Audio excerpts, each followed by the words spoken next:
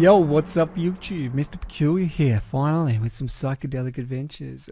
What we're going to do today is something a bit different with the old kick and bass. You see a lot of tutorials already around covering this subject, so I thought I'd try and do it with just some Cubase plugins. So we pretty much got a kick here, bass down here on MIDI. Now if we have a look at the Maxoscope here, we can see that if I mute the bass, we play the kick and wait for it to come to line. We've got a nice transient at the start of the kick, but as soon as I add the bass, it goes all wonky. Now this is MIDI bass. You can see I've cut the notes shorter here, but it seems to be overlapping with the kick. So pretty much the first step is, once we've created a bass, is to bounce it down to audio, so we've got better control over it. So just going to render out the kick onto its own little channel down here and mute the original one. That's just an Omnisphere bass that I whipped up. So if we have a look quite down here at the audio, you can see that even though we've cut the notes short on MIDI, it's out of time for a start, and the notes overlap. So you can see there's a few milliseconds delay there. What we want to do is just go through. I'm just going to chop the one out, delete that one, delete the other one, come in here and work with this as our single bass file. Let's find a 0 point. That's not quite there, but I'm going to call that it. And let's just quickly lay this out. Do the standard. And we'll check that out. And you can see now that's not clipping on the kick, which is exactly what we want. I like to do a fade out, don't want any clips. And if we want to get really fussy, we can just pull in the end. We can really start to see the end of each note quite clearly. It gives you a nice clean bass. So first thing we're going to do here is load up our first plugin. And I'm going to use something to shape the bass a little bit, and that's it's quite an interesting one. Multi envelope shaper. Oh, that's the multi expander. Sorry about that. Multi envelope shaper. So it creates attack on different regions of the bass, basically. So if we play it again. Now this does mess with the waveform of the bass a little bit. So as you can see, on, off, on. But we can deal with that later. So what I'm trying to do is find a nice region in the bass that I want to enhance the punch of. We want a nice punchy bass here. So I usually reach for this one, and we can actually disable the others for now. Let's try and get a bit more punch out of that mid-end. Here we go, here it is with the attack.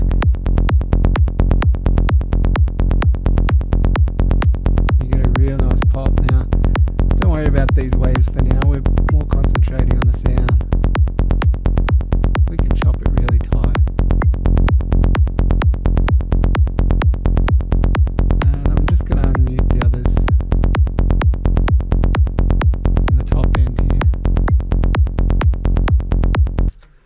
That pop could also be partially, sometimes I just like to give it a little tickle at the start of the wave.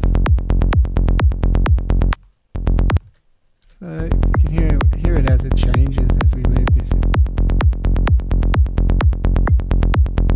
that's affecting more of the high region. We want this low MIDI area. So off.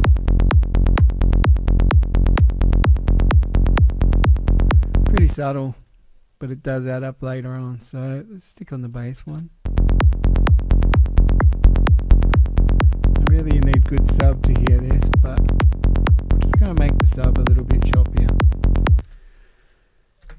Now the other thing that we're going to try and do is get that wave. Hang on, I just freeze this. I'm going to try and balance out the level of the kick to the level of the bass. Have them pretty similar levels. So the next thing that I like to put on would have to be, and I'm going to put it after, but it's not a Cubase plugin, but it is free, so I think we can let that slip. And that is the MSaturator. Great little plugin, secret weapon of mine. I just absolutely love it. So what we're going to do with this is replay the audio, and we're going to try and balance out the level of the bass. We'll get more harmonics. It's going to sound much better. So here we go. Let's give that a go. It's going to, most importantly, it's going to flatten these peaks out for us.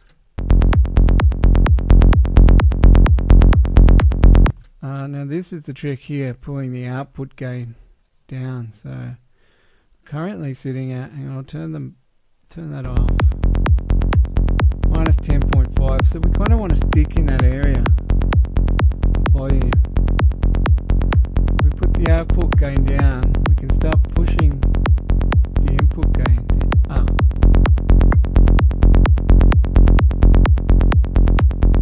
Well, we're sitting about 10.5. Now you can see we've got a much more consistent bass here, and it's much more consistent with the level of the kick also.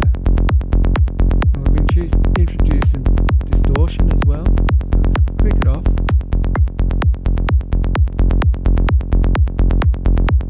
And you can see we've got more perceived volume, but the level is actually the same, 10.5. Let's try without. 10.5. So here how our bass gets fatter basically, so, but our volume stays the same. Basic principle of saturation there. Now there is one other that is great. We all know about it. The good old quadrafuzz. Usually things sound better when you put it on. People say the old one's better. I think this one's more flexible, but that's my personal opinion.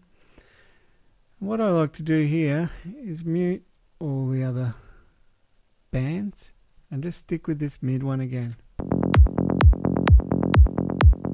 Actually not mute, sorry, bypass. Bypass. Now this gives us great flexibility with the sound as well as the shape. I'll just shut up so you can listen to it for a sec.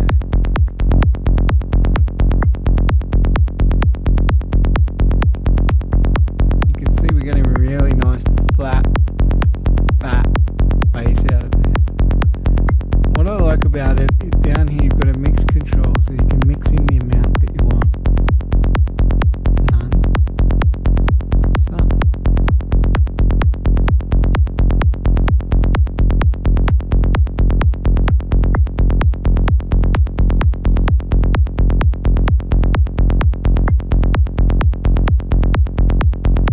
For now I'm liking the sound of that. So what we also want to do is definitely some EQ. So look, personally I like the Fab Filter one, but we're using Cubase plugins, so we want frequency.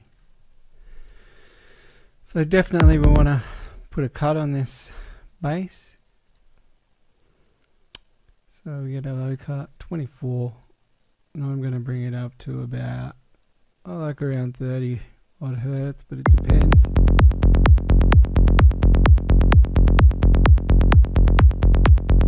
Nice to bring down some of the mids as well.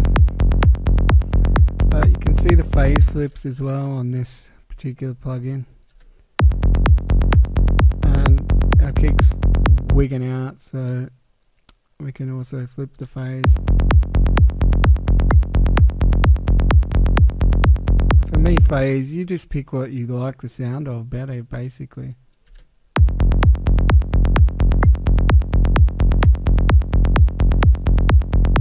Bit more gain on the saturator.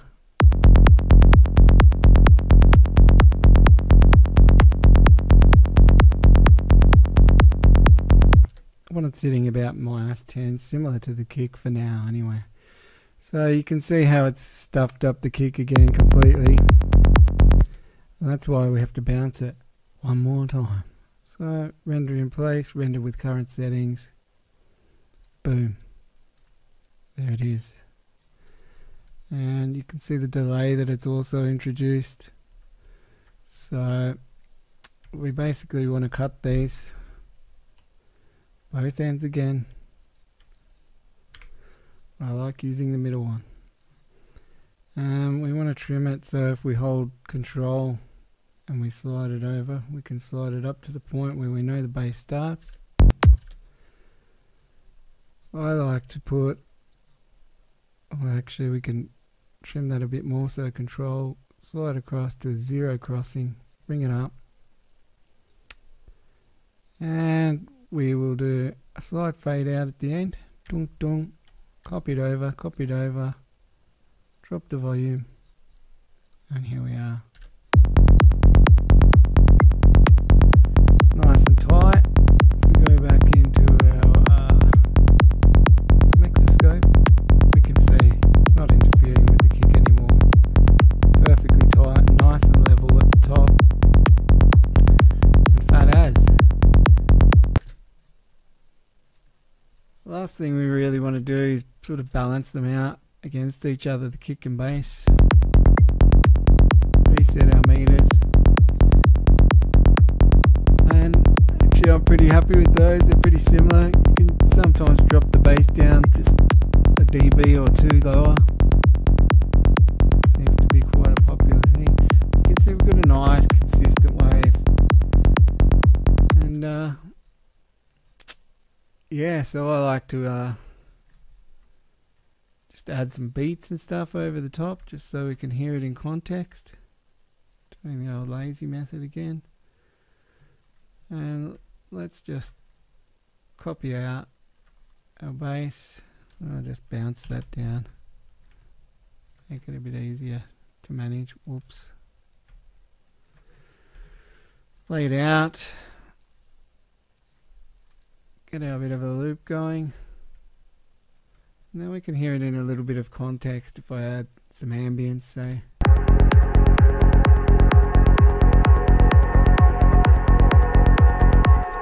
Couple of little beat loops. Here we go.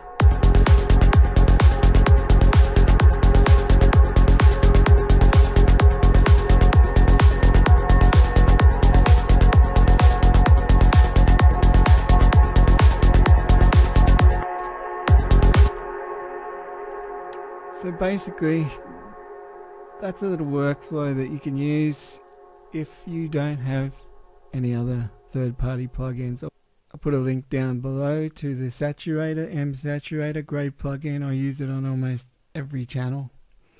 And you know, you can grab a kick or you can make one. Go and check out Homegrown Audio. He's just started his YouTube channel.